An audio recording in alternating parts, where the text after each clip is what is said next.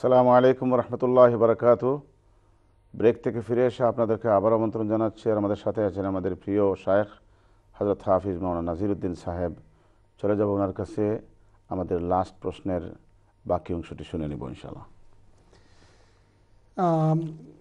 সালাতুত তাসবিহ নিয়ে কথা বলছিলাম। সালাতুত তাসবিহ প্রথম রাকাতে যখন শুরু করা হয় একবারে বিসমিল্লাতে এই 15 বার, তারপরে সূরা শুরু করার আগে 10 বার, এই 25 বার, সূরা কেরাত শেষ করে রুকুতে যাওয়ার আগে আরও 10 বার, তারপরে রুকুর ভিতরে আরও 10 বার, রুকু থেকে দাঁড়িয়ে সজদায় যাওয়ার আগে 10 বার, প্রথম সজদায় 10 বার, দ্বিতীয় সজদার মাঝখানে 10 বার, দ্বিতীয় সজদায় 10 বার, এই টোটাল হইল 75 বার।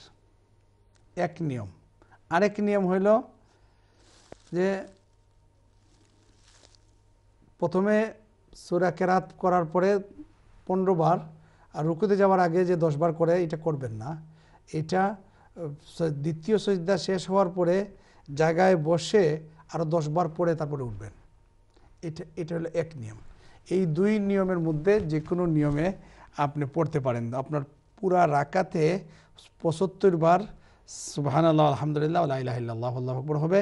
এবং যদি আপনি কোনো কারণে ভুলে যান তাহলে আপনি বেশি যদি পড়েন তাতে কোনো অসুবিধা নেই, নেকি হবে, নামাজ নষ্ট হয়ে যাবে না।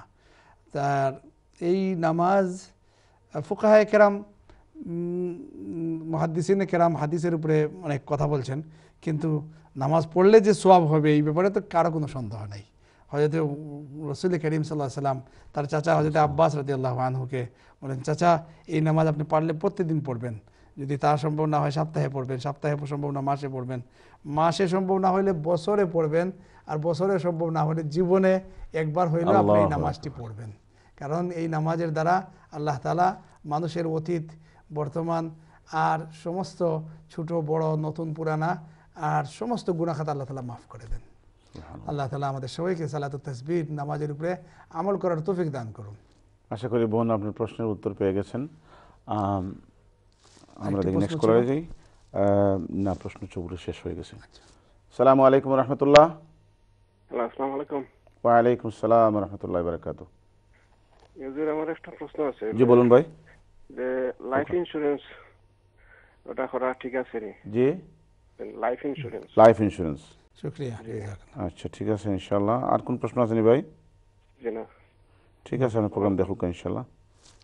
লাইফ ইন্স্যুরেন্স সম্পর্কে স্পষ্ট বক্তব্য হইল যে সেটা যদি সুদের উপরে হয় তাহলে জায়েজ নেই, সম্পূর্ণ হারাম। সুদ হচ্ছে ইয়া আইয়ুহাল্লাযীনা আমানু লা তাকুলুর রিবা আদআফাম মুদাআফা, হে ঈমানদারগণ খবরদার তোমরা সুদ খেও না চক্রবৃদ্ধি হারে। কোনো হারেই চক্রবৃদ্ধি হারে আল্লাহ বলেছেন যে এখানে সুদ ইন্স্যুরেন্সের ভিতরে খুব চক্রবৃদ্ধি হারে সুদ ঢুকে যায়। কারণ আমরা দেই একটা পেমেন্ট, সেই পেমেন্টটা টোটালি নিজের জীবনে 10 বছর বা 20 বছরের প্রিমিয়াম করা হয়। এই প্রিমিয়ামে আমার দেওয়া যে অ্যামাউন্ট তার চাইতে 1 গুণ 2 গুণ, কোনো ক্ষেত্রে 3 গুণ, কোনো ক্ষেত্রে 5 গুণ বেশি দেওয়া হবে যদি আমি কোনো অ্যাক্সিডেন্ট করি অথবা আমি মরে যাই। আমি মরা যাওয়ার পরে এই সুদের পয়সা দিয়ে রাইখা যাওয়ার আমার কি ফায়দা? সুতরাং ইন্স্যুরেন্স, লাইফ ইন্স্যুরেন্স বলতে সেটা যদি সুদের উপরে ভিত্তি করে হয় তাহলে সম্পূর্ণ হারাম এবং নাজায়েজ।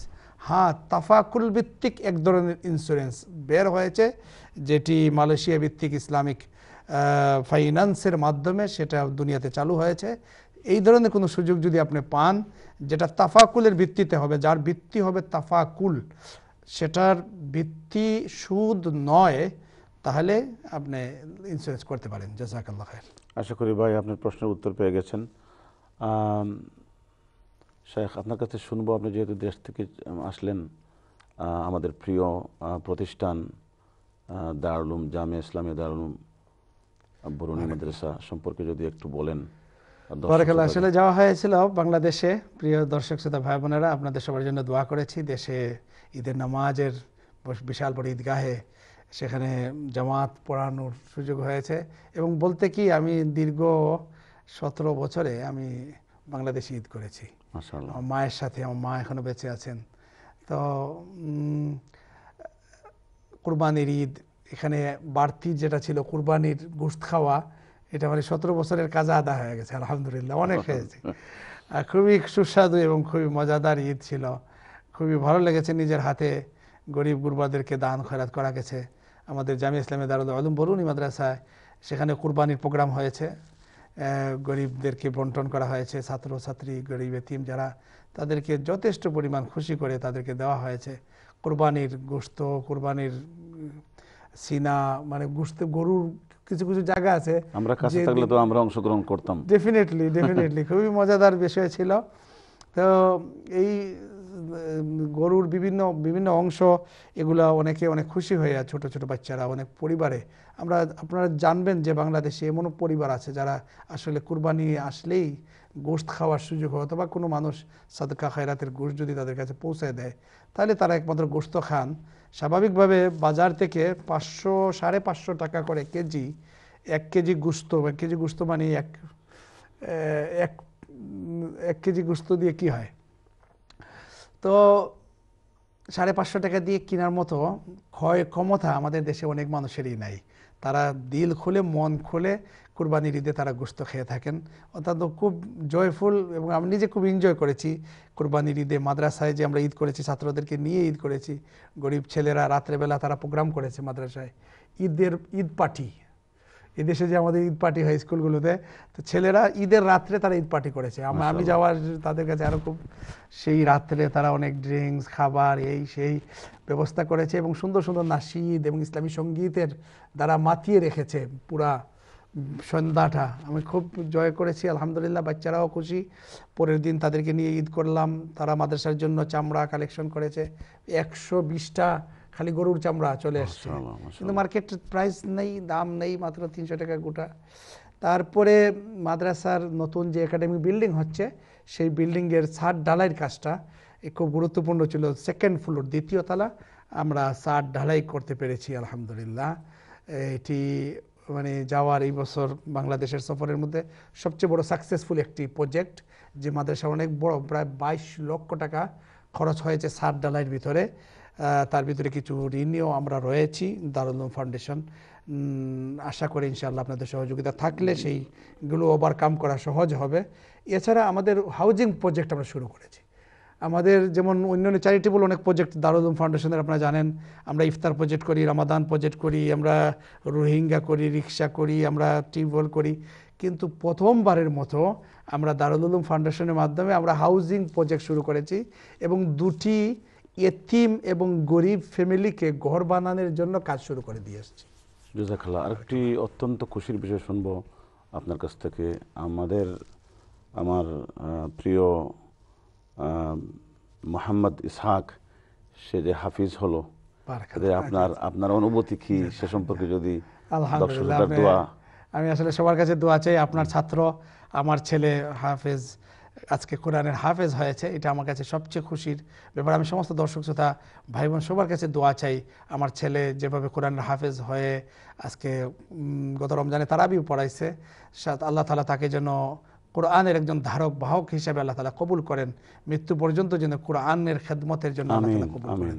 বিশেষভাবে এটা আপনার অবদান, হযরত মাওলানা আখতার আহমদ সাহেবের অনেক প্রচেষ্টা, রাত দিন মেহনত, উনি মেহনত করেছেন আমার ছেলের জন্য। উনার পরিচয় আমার বন্ধু যতখান, আমার মুরব্বী যতখান, তার চাইতে বেশি আমার ছেলের উস্তাদ হিসেবে তার মানে অত্যন্ত কঠিন একটি বিষয় ছিল। আলহামদুলিল্লাহ তার চেষ্টার মাধ্যমে এটি সম্ভব হয়েছে। আল্লাহ তাআলা হযরত মাওলানা আখতার আহমদ সাহেবকে, আপনাকে জাযায়ে খায়ের দান করুন দুনিয়া এবং আখিরাতে, এবং আমার ছেলের জন্য আপনারা সবাই দোয়া করবেন। জাযাকাল্লাহ। এখন আমরা আপনার কাছে অনুরোধ করব, যদি আমার দর্শক শ্রোতাকে একটু বলেন যে রোজা কোন কোন দিন রাখবেন, একটু হাইলাইট করে বলেন। আগামী বুধ বৃহস্পতি আমরা রোজা রাখতে পারি। একটা হলো এই, আর মহরম উপলক্ষে আমি বলছিলাম যে আমাদের কিছু বর্জনীয় কাজ আছে, এগুলো আমাদেরকে ছাড়তে হবে, কিছু রুসুমাত আছে, এগুলো আমাদেরকে ছেড়ে দিতে হবে। যেমন এই দিন অনেকে রুনা জারি করেন, অনেকে করেন, কাতল বলা হয়, মঞ্জিল বলা হয়, এই সমস্ত শব্দগুলো, কাতল বলা, মঞ্জিল বলা, বা সেই দিন মাতম করা, সেই দিন তাজিয়া উঠানো, সেই দিন হায় হাসান হায় হুসেন বলে পেরেশানি হওয়া, সেই দিন সবাইকে শরবত পান করানো, সেই দিন সিন্নি সালাত করা, রুটি বানানো, এই সব কিছু বেদাত এবং রুসুমাত, এগুলা বর্জনীয়। এগুলো সব আমাদেরকে মুহররম উপলক্ষে ছেড়ে দিতে হবে। আমরা কেউ যেন এই গুরুত্বপূর্ণ এই আশুরার দিনটিকে কোনো ধরনের বেদাত স্পর্শ ছাড়াই আমরা যেন পালন করতে পারি। আল্লাহ তাআলা আমাদের সবাইকে তৌফিক দান করুন। আল্লাহ তাআলা এই আশুরাকে আমাদের সবার জন্য নাজাতের জরিয়া এবং মাগফিরাতের উসিলা হিসেবে আল্লাহ তাআলা কবুল করুন। সেই দিন আমরা বেশি বেশি দোয়া করব, কারণ দোয়ার দিন, দোয়া কবুলের দিন। হযরত আদম আলাইহিস সালামের দোয়া কবুল হয়েছে। হযরতে ইব্রাহিম আলাইহিস সালামকে আল্লাহ তাআলা নাজাত দিয়েছেন, মুসা আলাইহিস সালামকে নাজাত দিয়েছেন, ইউনূস আলাইহিস সালামকে নাজাত দিয়েছেন। আল্লাহ তাবারক ওয়া তাআলা সেই দিন বনি ইসরাইলকে নাজাত দিয়েছেন, ফেরাউনকে ধ্বংস করেছেন। সুতরাং আমরা আল্লাহ তাআলা শুকরিয়া আদায় করব। আল্লাহ তাআলার কাছে আমরা ক্রন্দন করে, শুকরিয়া আদায় করে, দোয়া করে, রোজা রেখে, সাদকা করে, নিজের পরিবারের জন্য উদার হস্তে খরচ করে সেই দিন ভালো খাবার দাবারের ব্যবস্থা করা এবং সেই দিন রোজা রাখার সবাইকে তাকিদ দেওয়া, নিজের সন্তানদেরকে যারা ফরজ রোজা রাখতে পারে তাদের সবাইকে আমরা সেই দিন যেন গুরুত্বপূর্ণ, সারা বছরের মধ্যে রোজার মধ্যে সবচেয়ে গুরুত্বপূর্ণ রোজা হচ্ছে আশুরার রোজা। এই রোজা যেন সবাই রাখতে পারে। কোন দিন? আগামী বৃহস্পতিবার হচ্ছে ইয়ামে আশুরা, 10 তারিখ। 10 তারিখের আগের দিন রাখতে পারেন, অথবা 11 তারিখ, 10 তারিখের পরের দিন রাখতে পারেন। তাহলে বৃহস্পতিবার, বুধবারে রাখবেন এবং বুধ বৃহস্পতি অথবা বৃহস্পতি শুক্র রোজা রাখতে পারবেন। জাযাকাল্লাহ খাইর। আমি আপনাকে অনুরোধ করব, আমাদের মুমিনের জিজ্ঞাসা প্রোগ্রাম কয়েকদিন আমরা করতে পারিনি, আশা করি এখন ইনশাআল্লাহ কন্টিনিউ। আপনি তো সময় দেওয়া, ইনশাআল্লাহ আপনি তো অনেক অপেক্ষা করেছেন, আর আমি সফরে থাকায় আমরা 2-3 সপ্তাহ ছিলাম না। কিন্তু আমরা ইনশাআল্লাহ মুমিনের জিজ্ঞাসা প্রোগ্রাম এখন কন্টিনিউ হবে এবং আমরা যেভাবে এক এক দিন এক একটি বিষয় নিয়ে আলোচনা করি আপনাদের সামনে, সেই আলোচনাগুলো রাখার জন্য আমরা চেষ্টা করব। আমাদের ইমেল যেটা মুমিনের জিজ্ঞাসা, এই ইমেইলে আপনারা প্রশ্ন দিবেন। এই গত কয়েকদিন আগেও দেখছি আমি দেশ থেকে আসার পরে অনেকে ইমেলের মধ্যে প্রশ্ন রেখেছেন। আপনারা আগে অ্যাডভান্স প্রশ্ন রেখে দিতে পারেন, আমরা প্রোগ্রামের দিন আপনাদেরকে দিয়ে দিতে পারবো। জাযাকাল্লাহ খাইর। জাযাকাল্লাহ। সম্মানিত দর্শক ভাই বোনেরা, আমরা প্রোগ্রামটি এখন শেষ করতে হচ্ছে। আগামী সপ্তাহে সেম টাইমে প্রোগ্রাম দেখার জন্য প্রত্যাশা রেখি ইনশাআল্লাহ তাআলা। আপনারা ভালো থাকুন, সুস্থ থাকুন। আসসালামু আলাইকুম ওয়া রাহমাতুল্লাহি ওয়া বারাকাতুহু।